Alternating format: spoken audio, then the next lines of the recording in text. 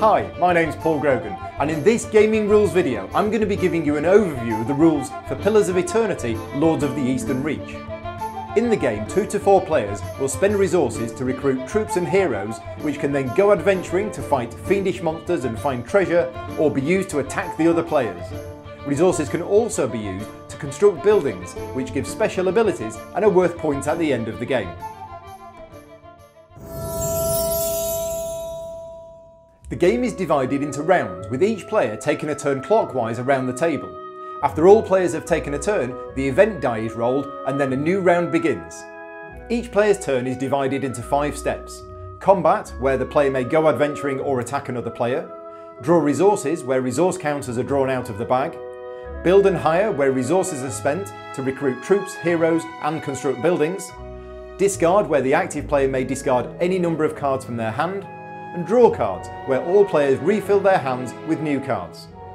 This process continues until the end of a round in which the deck of city cards runs out. Then the victory points are totaled and the player with the most wins the game.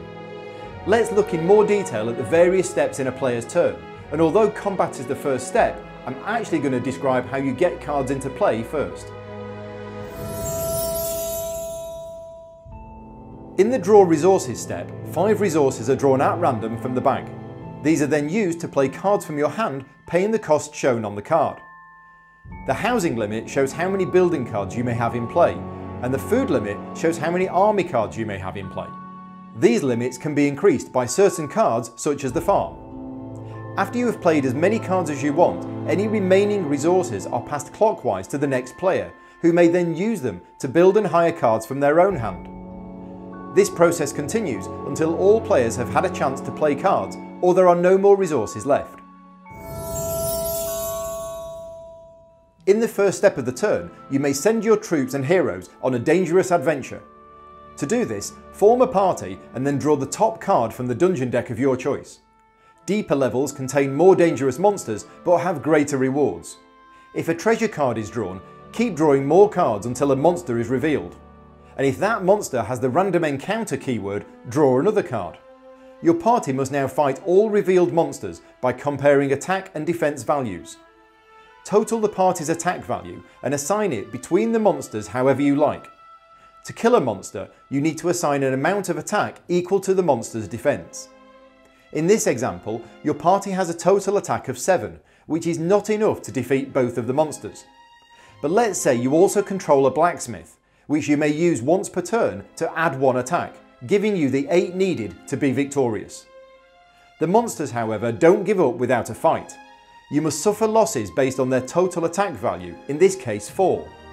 This means that at the moment your entire party is going to get wiped out.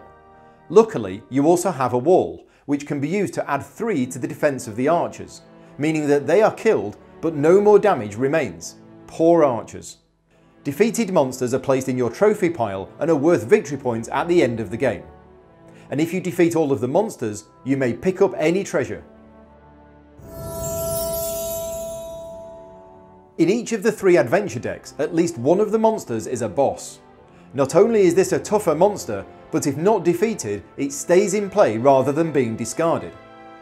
Bosses have an effect on the game when in play, and any player that goes adventuring must encounter the boss instead of drawing cards from the deck.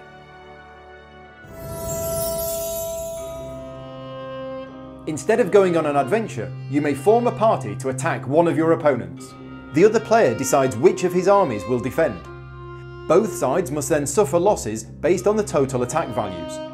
In this example, your opponent's attack value is 1, so you must discard either the archers or Kanarua. Let's assume you choose the archers. Your attack value is 5, and the defender chooses to lose the guards. If you have any attack points remaining, the defender must choose buildings to meet the losses. Continuing the example, you had 3 attack points left, so the defender should select the tower to be pillaged. Note that if he had chosen the blacksmith instead, this would not have been enough to meet the losses required, so he would have had to lose the tower as well. Pillaged buildings are placed in your trophy pile and are worth points at the end of the game. Defeating some monsters can earn you soul gems, which can be placed on certain cards to increase their abilities. Archers, for example, gain the ambush ability once they have a soul gem, which means they deal damage first in combat. Mordus gains the ability to pillage a building by sacrificing himself, and the Paladin gains increased attack.